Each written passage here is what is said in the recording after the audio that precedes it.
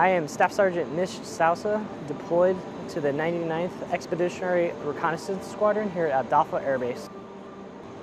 Here we operate the largest forward operating location of RQ-4s for tactical and strategic ISR. The RQ-4 is a high altitude jet. It performs STAR missions for CENTCOM here. On the warfare information is power, and this is one of the tools that we use to gather strategic information on our adversaries. The RQ-4 is piloted with two pilots. One is not located in the local area where it's operated. We call that the MC pilot, and here locally it's piloted by the LRE pilot, which is me. It is given commands to track certain altitudes and headings, and then also has autonomous capabilities to land and recover.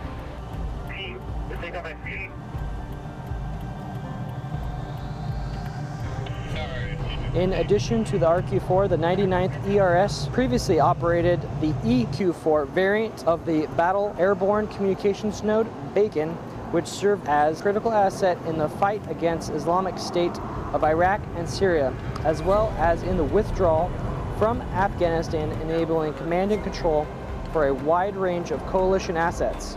Throughout this AEF rotation, the 99th has flown over 275 missions, delivering over 3,456 combat hours of intelligence collections, over 2,659 hours of C2 across the AOR.